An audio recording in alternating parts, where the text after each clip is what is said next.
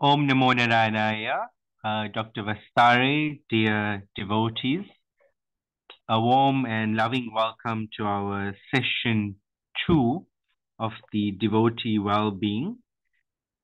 The Devotee Wellbeing is a monthly program with Dr. Vasthare that cares for the devotees' mental, emotional, and spiritual well-being based on positive psychology principles. A few words of introduction to Dr. Vasthare. She is a neuroscientist, teacher, writer, and social worker, and also the co-founder of the Yogakshema Rehabilitation and Wellness Center. A warm welcome to all our devotees, both nationally and internationally.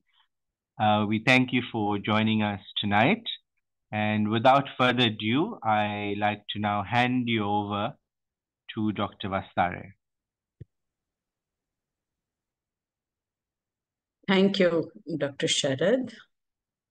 Om Namo Narayana for everybody. Let me start sharing the slides and then we will start off.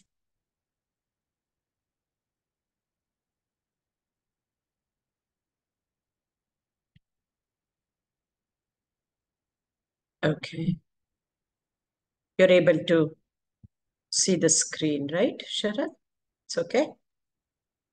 Yes, it's perfect, Dr. Vasthare. All right. So we started this program a month back.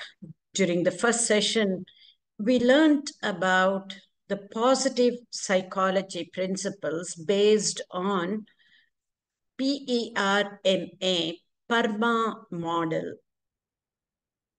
And just to recap, just with the slide, what we have done last time is PERMA stands for having positive emotions and to be engaged fully in whatever we are doing based on our strength so that we have some sustained joy or happiness during our activities or our work. And interpersonal relationships are so important in our well-being. Many a times we take this for granted. We do not realize the importance of interpersonal relationships, whether be it at the family level or with the co-workers, at our career level, or at the ashram level when with other devotees. So the quality of interpersonal relationships will play a huge role in our well-being and figuring out the meaning and purpose of our life.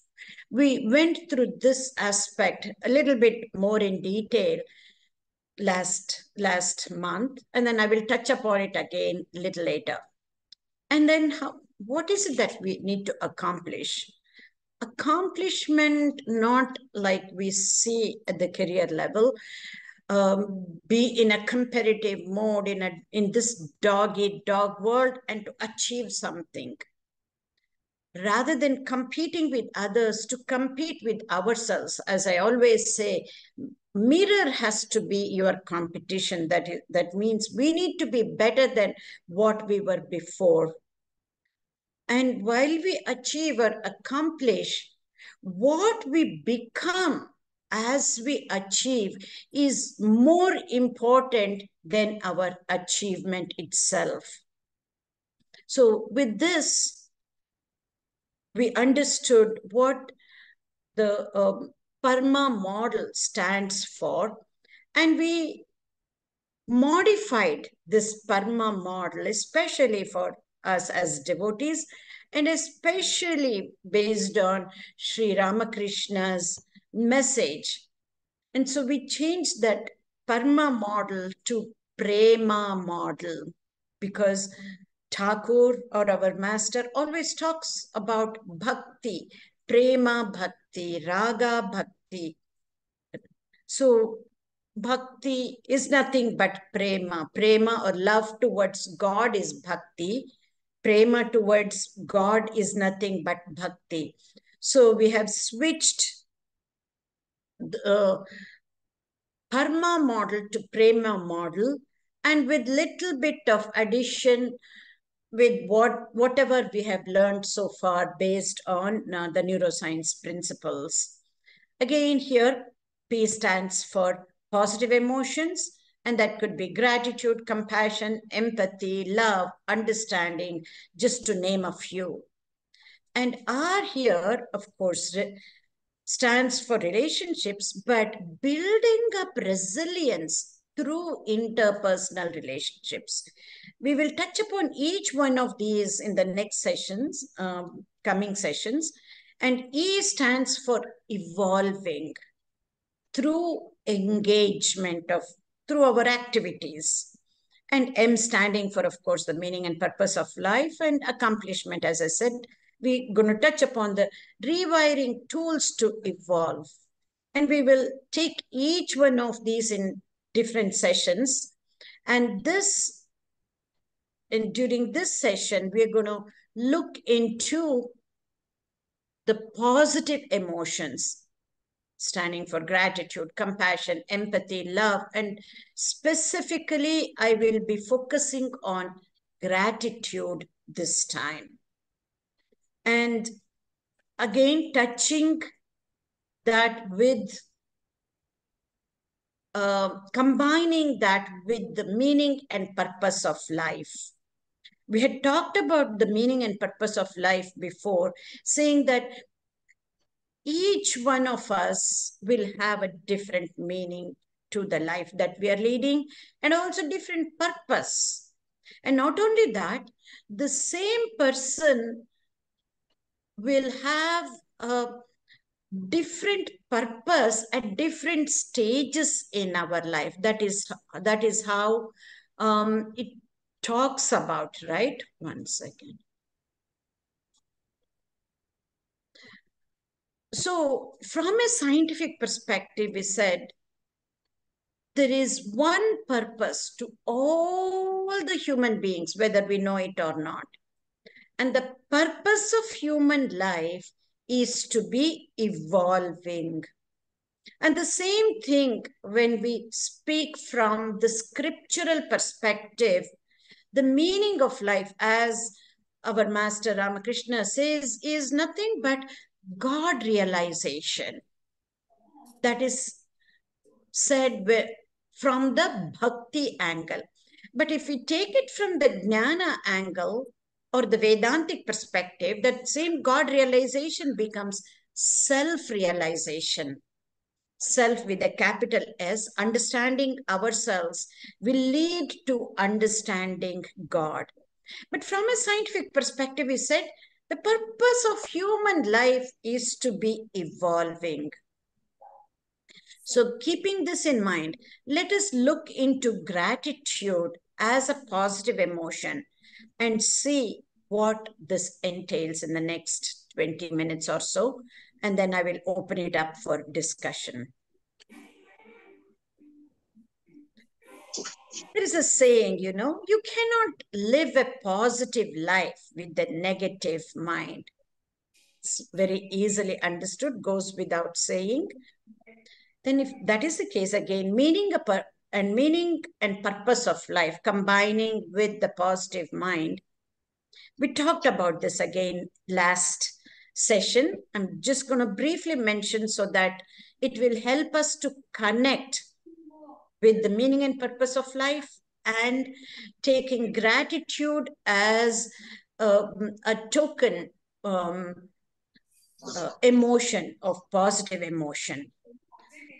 Whether we know it or not, we are all heading towards increasing our happiness or finding happiness or joy, and to decrease the suffering that we may have. And of course, we will have some kind of suffering sometime or other in our lives. And we talked about what suffering is all about. Suffering is nothing but the pain at the physical level. When it is relived again and again at a mental level, it becomes suffering. And again, one of the quotes is, pain is inevitable.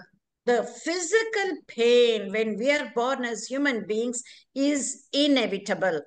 However, suffering is optional. So when we are looking at either increasing our happiness or looking for happiness and decreasing the suffering, how do we look at it? I think this little cartoon explains it all. See the two characters in the cartoon, it's looking at it and then say, where did you get that happiness? I'm looking for it, searching for it everywhere. This is what we do, right? We look for happiness while we go out and work. We look for happiness when we come to the ashram. We look for happiness when we go on vacation. We are always looking for happiness and seeking happiness, searching for happiness wherever we can find. However, look at this cartoon. So meaningfully, it says, yes, if you keep looking outside, you cannot get it. And I have created this myself, this happiness. So profound. We know this, that happiness, we cannot look for it. It is already inside us. And it is our birthright, and it is our innate emotion, that happiness that is always there within us. When we look at it from scriptural perspective or from a scientific perspective, that is what we get. Somebody, either Sharad or Sanjeev, can you please mute the other? Thank you. Even though we know all of this, we still keep looking for happiness outside of us. This is because we keep forgetting. We keep forgetting. That's okay. It happens. But that's why we need to be reminded of it again and again and again. So what does that mean? Happiness is an inside job. We cannot get it from outside. Yes, I can understand. But how? How do we seek it inside is the question that automatically comes to each and every one of us. The easiest way is to see that don't make happiness as a goal to go look for it, either outside or inside. Happiness has to be a byproduct. With whatever we are doing, whatever activity, happiness has to ensue. If we do that activity, if we do any work from the right perspective, with the right attitude, this is where we can actually remember this as proper attitude and proper action. PAPA. You can remember this acronym, PAPA, proper attitude, proper action.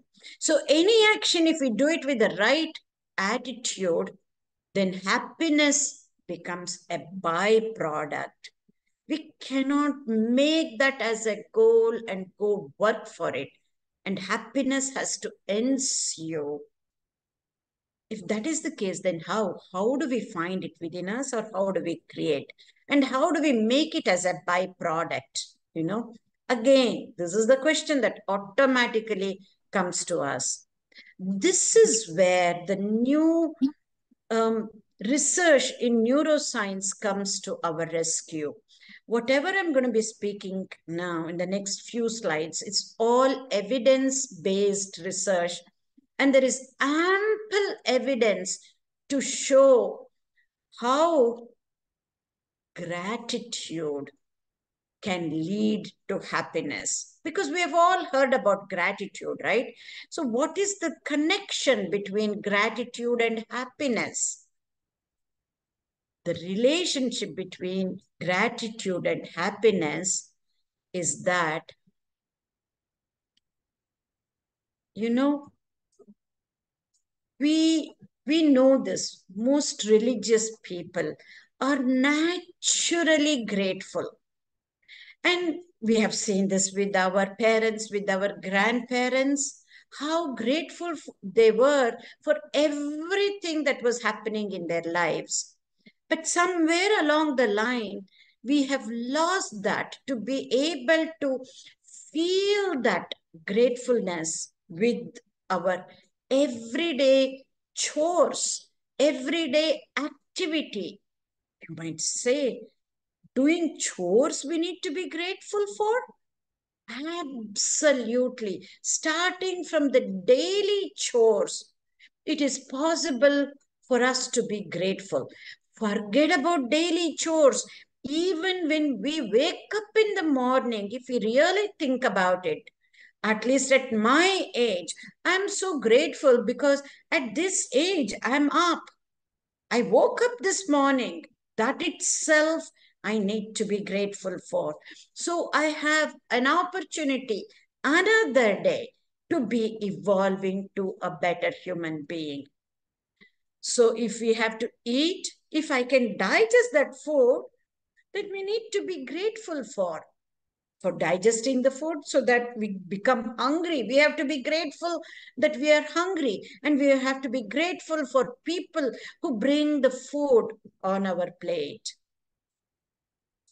And so we know religious people are naturally grateful. So we would usually think, if somebody has everything what they have at that age, at our age of grandparents and whatnot, of course, they're naturally grateful. No, what the new neuroscience research shows is that it's not that happy people are grateful, but it is the other way around. Grateful people are happy. Yes, this might come as a shock, but as I said, this is based on research, evidence-based research. They have done plenty research to show us if we are grateful for the things that we have, that is what leads to happiness. Whereas if we make happiness as a goal, what is that we'll be looking for? We will be looking for things that we don't have, so that we ask and we go seek for things to make us happy. That's exactly the opposite that I'm talking about. It is not the things that we get, we go seek for, we go buy things that make us happy, but be able to afford such things and to be able to have those things if we are grateful for, that is what makes us happy. And if you go just a little bit deeper, we will see, when we are grateful, we are focusing on the things that we have. Whereas if we are focusing on being happy, we are focusing on things that we don't have. So we are seeking for those things to make us happy. Even if we understand this aspect, the interpersonal, the relationship between being grateful and being happy, I think this says it all. Which means, again, if I have to just say this in one sentence, whatever I have explained so far about being grateful, knowing why we do what we do is the beginning of all wisdom. Like, why? Why is it that we are doing any activity for that matter?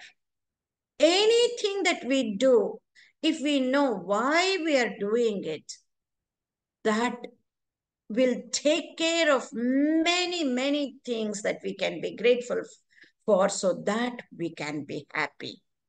Most of the things we do it in automatic manner, in a mechanical manner, in an autopilot mode, not even thinking, why am I doing this? Why am I eating this? Am I really hungry to be eating this? Or just because it is lunchtime, am I eating this? If we just keep asking that why, because I always say, science is all about why. If we know why we are doing what we are doing, that will take us many steps ahead, and that will lead to the wisdom that we may have. So all of this means is gratitude is the key to happiness and not the other way round. So if that's the case, gratitude is the foundation for happiness. So if we want to be happy, all we need to do is to be grateful for the things that we have. If you can do that, I think that will lead to being happy. So choose to be grateful. It doesn't happen automatically. It's a choice that we need to make. Do we take things for granted, or do I need to be grateful for the things that I have? Let us choose to be grateful, because this is the surest way to be happy about. Before concluding and opening up the session for Q&A, I just want to tell you a short story with the help of a cartoon here, animated slide. There is this blind beggar. He's looking for alms. He's sitting on a step, as you can see, and he says, I'm blind. Please help me. Somebody has written that little signboard. He's kept that and he's waiting for people to give him money. Yes, people do give him hardly a cent here or a cent there, or whatever, a dime. But one person sees this and he asks this person, can I help you? Can I change that board? And the beggar says, sure, please go ahead and do. And he says, this may help you. Let me change that. And so he changes that board, and then he puts that signboard next to this beggar who is blind, and he goes away. And he comes back in the evening to see how this beggar is doing. And the blind people, they are very acute with their sense of hearing. He could tell by just hearing the footsteps that it's the same person who came in the morning to help him change that board. And he asked him, what did you write on that board? Because after you left, I have gotten so much money from people. I would like to know, what is it that you have written? And the person says, I just wrote, today is a beautiful day, but I cannot see it. Just that. So what happened here? He's not even asking people to help him. He just wrote, today is a beautiful day. I cannot see. And he's just waiting for the alms. And the people saw that. That reminded them how grateful they are for their eyesight. And this poor beggar cannot even see this such a beautiful day. That kindles more compassion and empathy, which help them to give more of that charity. It's not that earlier the people were not as compassionate or not. We go about during our day. It's such a busy day. We don't even wait, as they say, to smell the roses, and let alone have compassion on somebody. Out of sympathy, we put some coins, not out of empathy or compassion. The first sign that he wrote brought about sympathy in people. And sympathy is not one of the greatest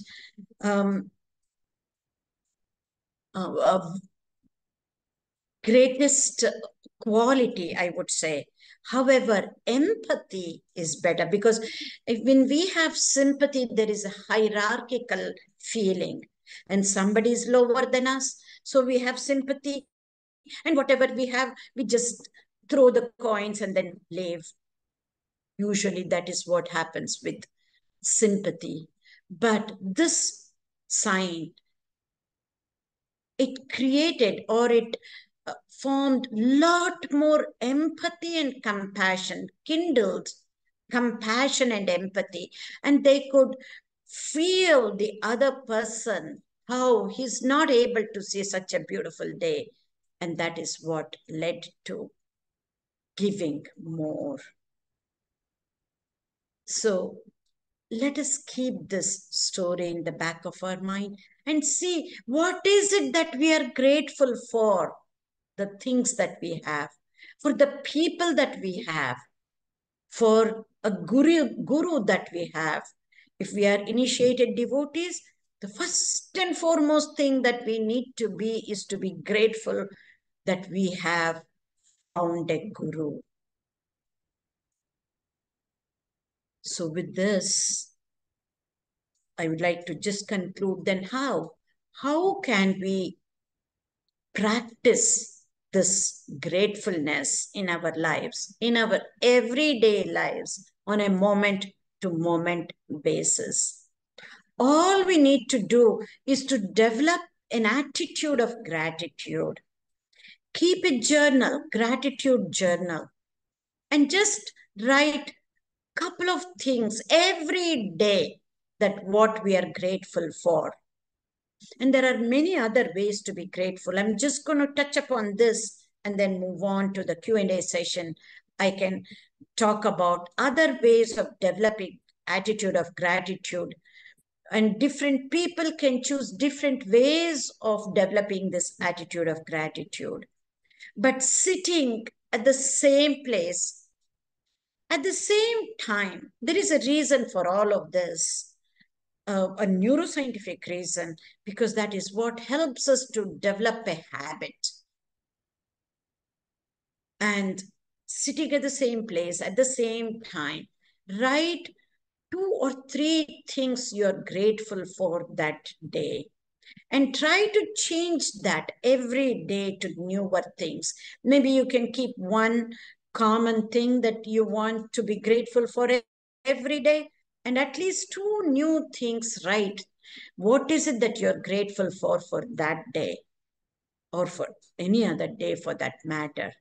And see how you will feel following that after a few days. So thank you. With this, I'm going to stop my presentation here. Thank you, Dr. Vasthare, for a very positive and inspiring session. We are very grateful to be in your presence also this evening, and for all the positive and inspiring wisdom that you always share with us. We're also very, very grateful for this very precious moment that we have right now, this moment right now, the present moment. So we're also very grateful for that. Sisters and brothers, just an announcement. Our next devotee well-being session, which is a session 3, will take place on Sunday, 19th of May at 6 p.m. to 7 p.m. So please do invite your friends and family to join this devotee well-being program with Dr. Vasthare. Thank you, Dr. Vasthare and dear sisters and brothers, for a very inspiring evening. And we look forward to the next session with Dr. Vasthare. Thank you for attending. Have a blessed night. Jai Shri Ram Krishna.